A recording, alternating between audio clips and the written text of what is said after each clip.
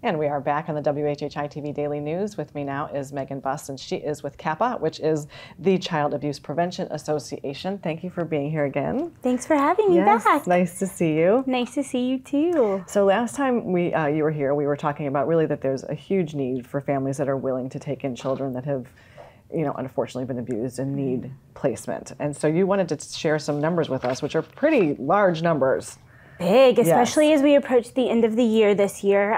So far, as of this morning, we've had over 6,000 requests for placements from all over the state for beds for kids. And you think the holidays are coming on. These are kids that, in the really vulnerable time of year that are needing foster homes. Yes, absolutely. And so that's a pretty big number. We currently have 20 foster parents, and we are in the process of licensing 9 more, but we are in desperate need of more foster parents throughout our state, throughout our program. It is such a big need in the state of South Carolina right now. Well, so talk to us a little bit. I know you shared last time you were here this information as well, but share with us again, if somebody is watching and says, I want a child to have a bed for Christmas or, whatever, how can they get involved? Absolutely. So our program at CAPA licenses foster parents, and then we provide support once you are licensed, which would mean placing the child in your home, supporting you with any behaviors that come up, school enrollment, IEPs. We look at the whole scope of what the child needs, doctor's appointments. So we are there to hold your hand through the entire process. We currently are open to families of all shapes and sizes.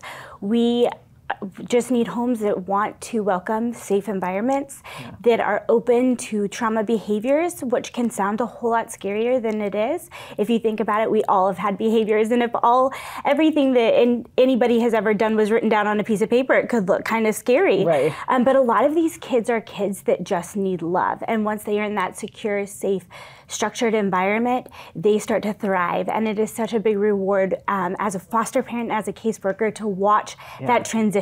Absolutely. So if you are willing to provide that bed of a safe home, even if it's temporary, we need families that are willing to even take kids overnight just for a few days until a long-term placement is available. Okay. So you don't have to be in this for months and years at a time. This can be something that's temporary.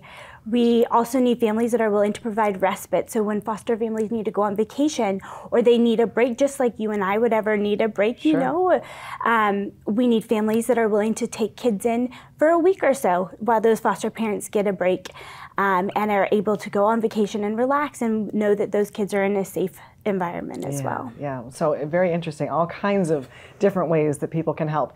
You did mention, and we've got about a minute and a half left, but you did mention Christmas is coming, and so you have a Christmas Wish program. Tell us a little bit about that. Yes, we have just begun our annual Christmas Wish program. We have a bunch of angel trees set up within Hilton Head and Bluffton, downtown Delhi, the hair designers, the village of Wexford, Howell Chase, Keller Williams, Christian Renewal Church. If you want to go grab a wish, we would be more than appreciative. This is often a chance for kiddos to experience their first Christmas. I get to FaceTime a lot of these families as these kiddos that your donations are going to are opening these gifts, and it is just so rewarding to see their excitement. They're experiencing the holidays for the first time. This could be the magic of meeting Santa Claus, eating a warm Christmas meal, holiday meal, spending time with a big family, going to spend and do holiday crafts, decorate a Christmas tree, light a menorah as a group with a support system around them. So there's so much magic and reward that these families get from this experience. Absolutely, and I mean, just to hear you talk about it, it's like, wow, I'd really love to see those reactions. So if somebody is interested in either, you mentioned the place where Christmas Wish angel trees are, but how does somebody get a hold of you for the other volunteering opportunities? Absolutely, for kids for CAPA Foster Care Program, if you want to email kids@capabeaufort.org, or you can call our office at 843-524-4350, and then we will let you know. We'll get you started. If you have more questions, we are more than happy to talk you through any questions you might have, concerns, and we would love to be there to support you. Well, Megan, thank you so much for being here again to share about this amazing program and for everything you're doing in the community. We really appreciate it. Thank you. And thank you to everyone else on the show today for their insights and contributions. Recruitments. As always, our production team is behind the scenes to make all of this possible. And of course, we are honored that you have chosen to share a part of your day with us. I'm Betsy McDaniel, and we'll see you for the next WHHI-TV Daily News.